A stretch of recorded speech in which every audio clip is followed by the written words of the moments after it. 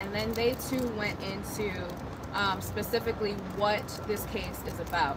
And so they summed it up a little bit differently, which is not unexpected, and that is that this case surrounds the Star Marie Jones interview, where the statements were made, and they went through them one by one.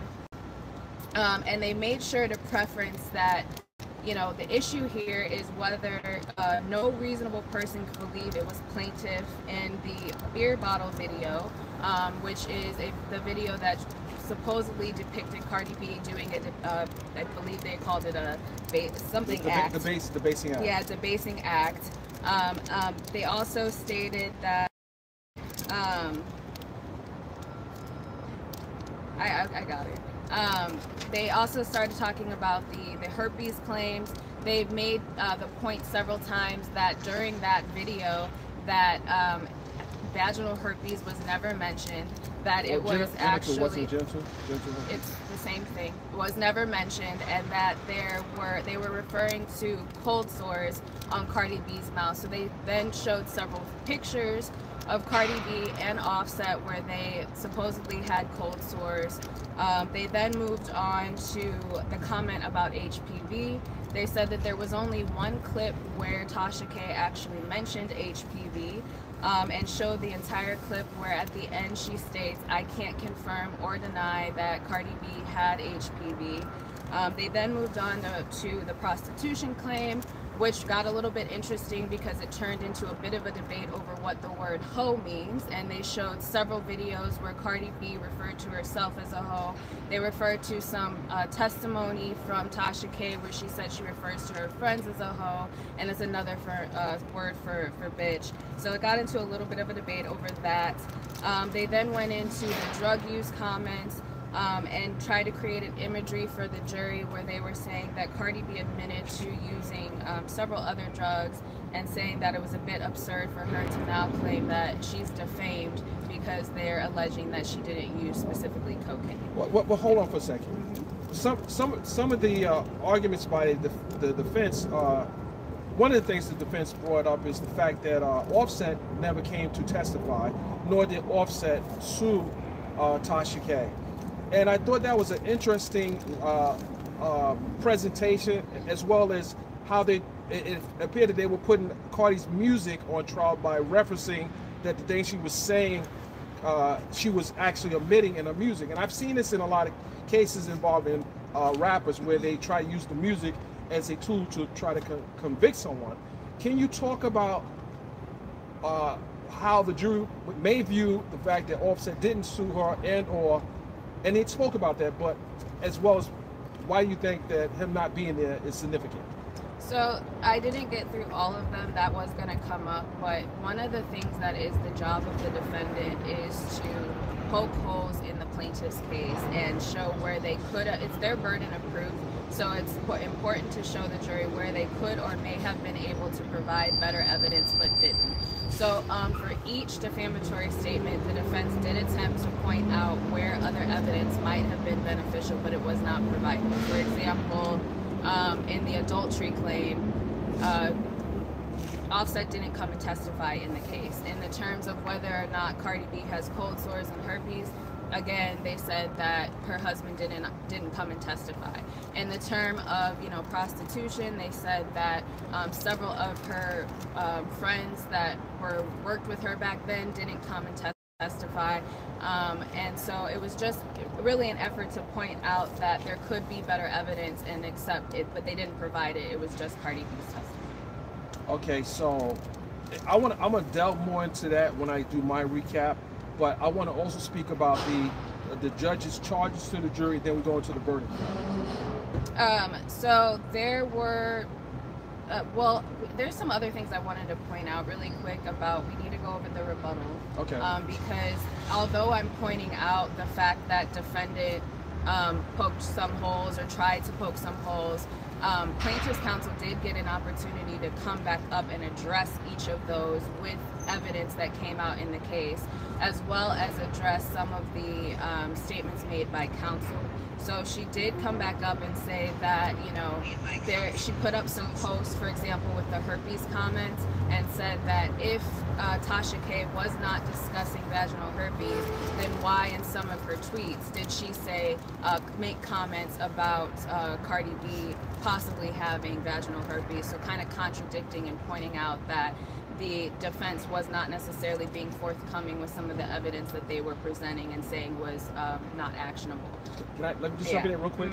Okay, when the rebuttal came about, I noticed how the Lisa Moore, when she was talking about the inconsistencies or misstatement of fact, she looked directly at the defense's table, and I thought that was powerful because when she was talking about Cardi B, she looked at Cardi B when she was explaining certain things. Then when she was talking about the defense, she looked at them, and I saw that connection that she was trying to make, and I guess what she was trying to project to the jury. Is when you are doing cases like this, do you use those type of tactics? No, I actually thought that was interesting. We have a saying in law: if the law is not on your side, argue the facts. If the facts are not on your side, argue the law. If neither of them are on your side, attack counsel. So from my personal legal perspective, I felt like it was a bit of an attack on counsel, which could have, several different meanings or reasons. She could also just be using it strategically to try to make an impact for the jury. She tried to insinuate that counsel was not being honest about some of the testimony and that they were just making things up, and i.e. that they were no better than their client. So she definitely was trying to make an impact, and then, the verdict will show whether that was successful or not. Well, what I think also made an impact to the jury was there was two instances where the judge had to remind attorney Olga that she could not inject her own opinions when she's providing a closing. Yeah, so during the closing, when we were discussing the Debasest Act with a beer bottle in that video, when defense counsel was trying to poke holes in plaintiff's case, she said that plaintiff's counsel was resting on the fact that it was very clear and that nobody could mistake Cardi B for the individual in that video. She made a couple of points, and one was that if that was the case, why didn't they play the whole video during their case in chief? Why did they wait for defense to play it? And then two, kind of pointing out that to her, as the attorney, that the individual in the video looked a lot like Cardi B, where the court paused, told the jury to disregard the statement and to strike it from the record because it is improper, and it is, for an attorney to insert themselves into the case by stating their individual beliefs.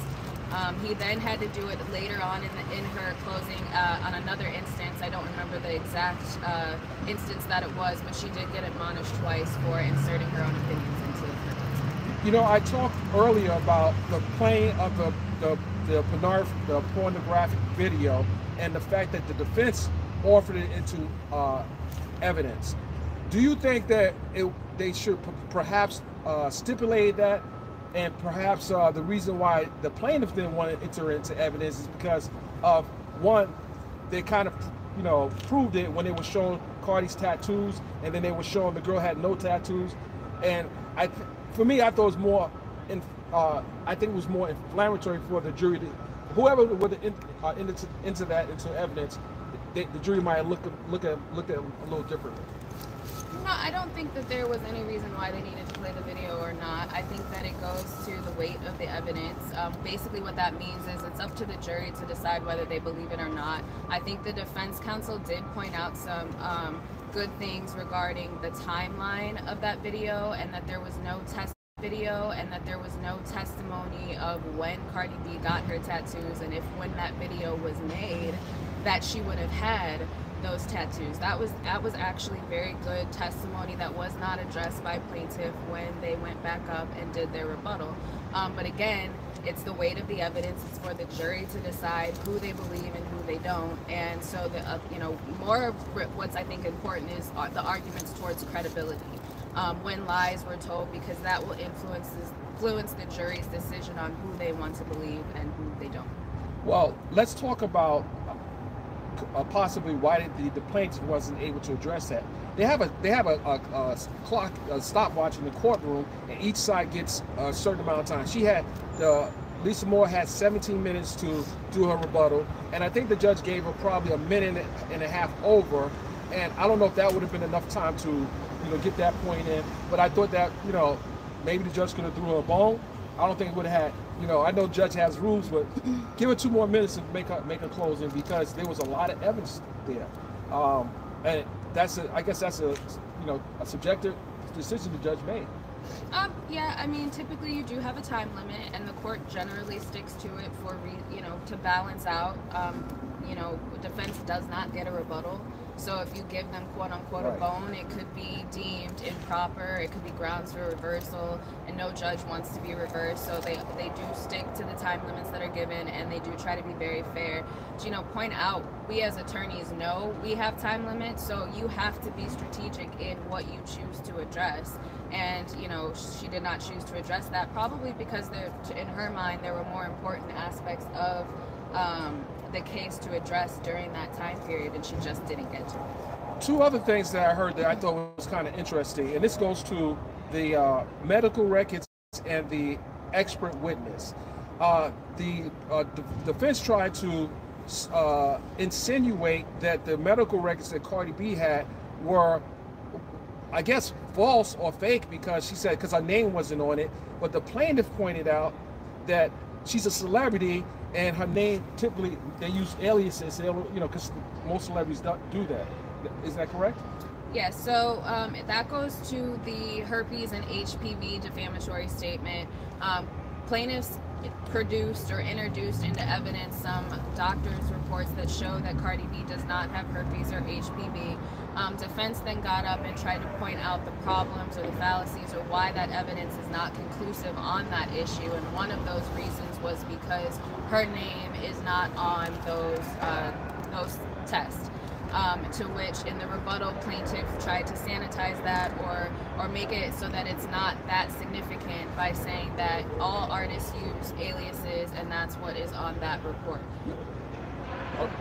During pre-trial and during evidentiary hearings, wouldn't it have been vetted, that the medical records? Would they just offer that up? Well, this is our medical results. Wouldn't that have been examined prior to coming to the full trial through pre-trial motions? Not necessarily, and that's very hard to speak on, actually, because one of the weak points of defense's case is that they didn't have an expert of their own to discuss the medical records that were provided or to rebut the testimony of Cardi B's psychologist. So it's an unknown right now. Right, and so the plaintiffs, Lisa Moore, pointed out that, one, the lawyers are not doctors. Why didn't they bring the expert witness in? I thought that was powerful. Mm-hmm. Why are you guys coming over here telling the jury that they should look at these records to probably be fake or not, untrue, when they didn't even bring their own expert witnesses in? I thought that was pretty bizarre to even question that, when the evidence wouldn't have came in if it, in my opinion, it wouldn't have came in if it wasn't something that could have been, challenged. Well, that's not true. It wouldn't necessarily not come in. So that's not. Oh, you disagree 100. with me? Yeah, that's not 100% accurate. However, again, for the strength of the evidence, and I think again, kind of what plaintiff's counsel did was attack the credibility of defense counsel when it came to that, because that tends to be a little bit more important. Who are you going to believe? A doctor's report that we provided you, or defense counsel's testimony, which is not evidence that. And they did not provide you with evidence that you could take back to the jury because there was no expert testimony. That's really kind of what she's trying to point out. You have the ability as the jury to decide who you want to believe and who is more credible. And is it going to be a doctor who might have used an alias on a test result for her privacy, or is it defense counsel? Right. Okay. So, do you see any major misses? Well, I won't say that. Who do you think,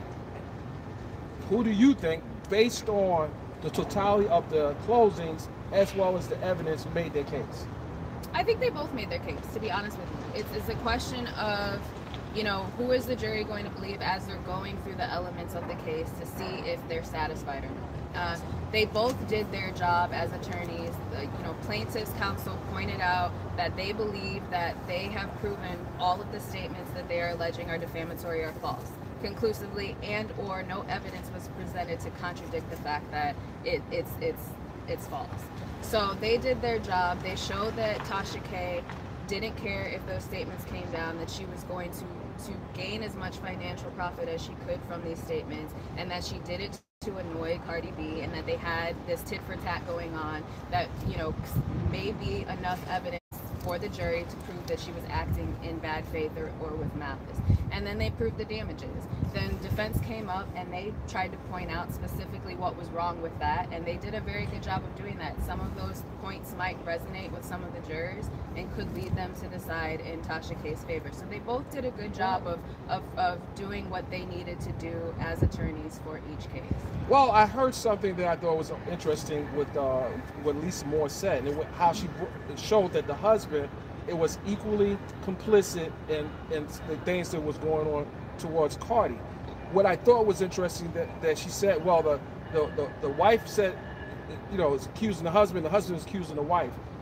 How powerful was that? When the wife is accusing the husband and the husband is accusing the wife on the stand through deposition and direct testimony and cross examination, I think that would hold a lot of power. Two couples married and they question. I don't know what the strategy was that. What that was all about.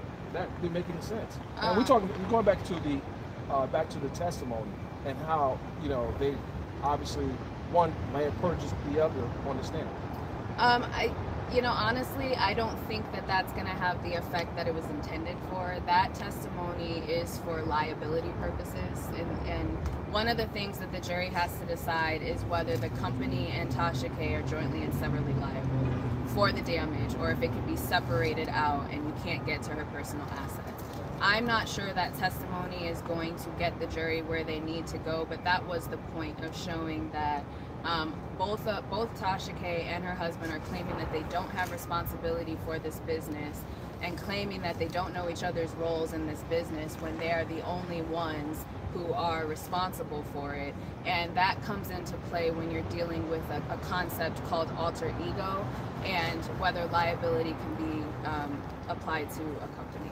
So it's complicated, and I don't think that it necessarily hit home for the jury. Okay, so guys, we're going to take a 30-second break. 30-second break. So I want you guys to go grab some popcorn, and we'll be right back. 30 seconds.